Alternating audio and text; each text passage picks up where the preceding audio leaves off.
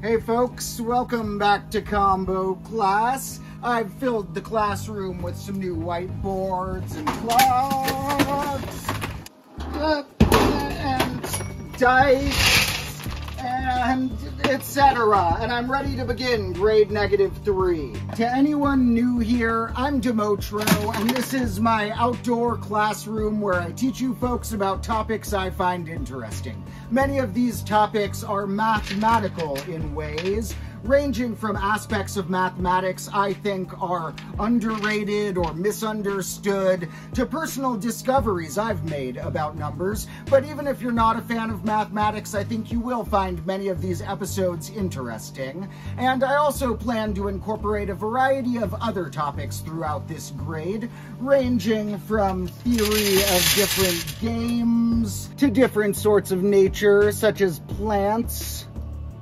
to animals, to various different aspects of science, to various different sorts of philosophical thoughts.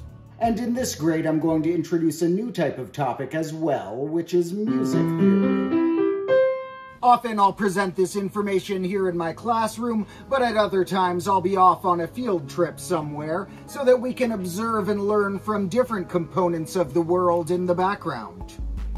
And if you are new here, although these episodes don't really have prerequisites, you may want to catch up on some previous grades of Combo Class, which there are playlists of on this channel. And if you do like other types of content like shorts or live streams, make sure to check out my other Domotro channel. Now we're back at the beginning of a combo cycle in some ways. Here are a few last notes about that.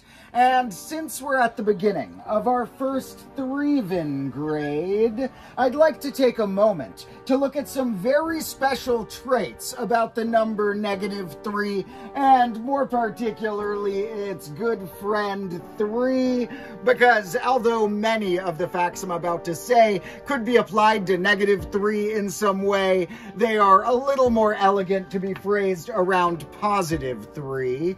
Now, 3s do interesting things in our base 10 system when you add up numbers and look at the digits, but we're not going to be looking at base-dependent traits of 3 right now. Let's look at some traits that just the quantity of 3 has, regardless of how we write it.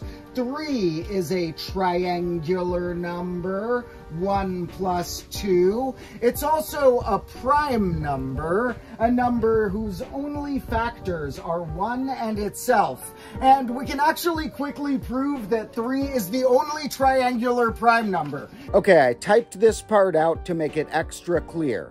First, let's derive a formula for the nth triangular number Tn. We can write the sum Tn in an ascending way or a descending way, and if we line those up and add up the two lines and simplify things, we can see that twice Tn is like n copies of n plus 1 added together, which gives us a formula Tn equals n times n plus 1 all over 2.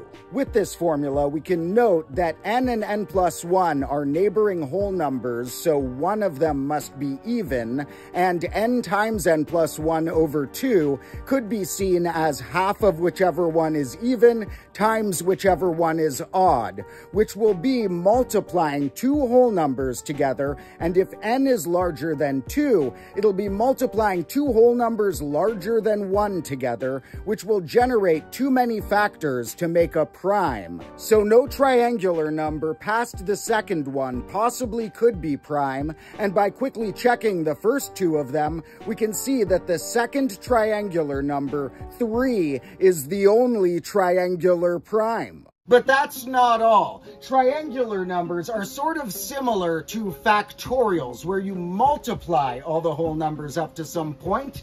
And if we look at the third triangular number, which is 6, that's exactly equal to the third factorial. If we multiply the first three numbers, it's the same as adding the first three numbers. And if we want to make this even more similar to our grade -3, well, it turns out it's also true that -1 times -2 times -3 is the same as adding those quantities. Now, the positive version of this shows that the third factorial equals the third triangular number, and 3 is the only point beyond 1 where a number's triangle is the same size as the number's factorial. Now, if we're talking about triangles, what about squares? 3 isn't a square number, but it's 1 less than a square number.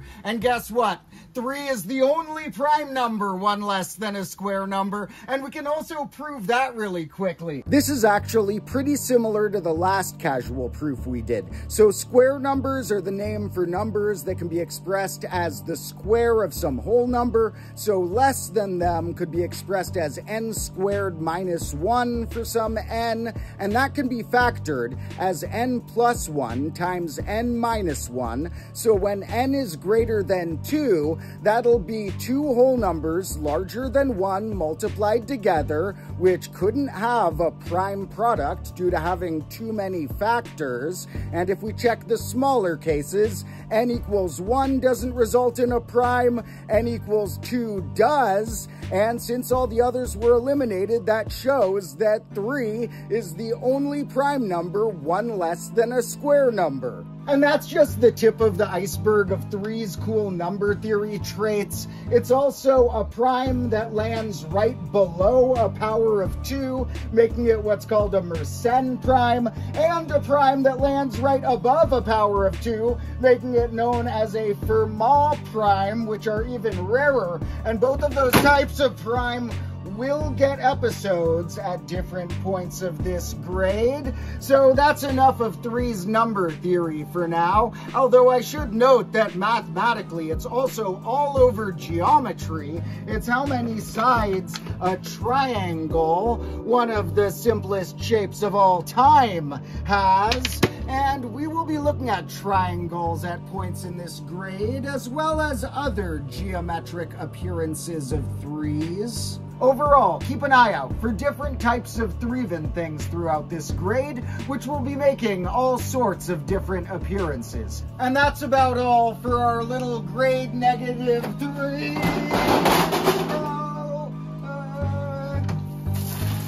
Thanks for joining me in combo class.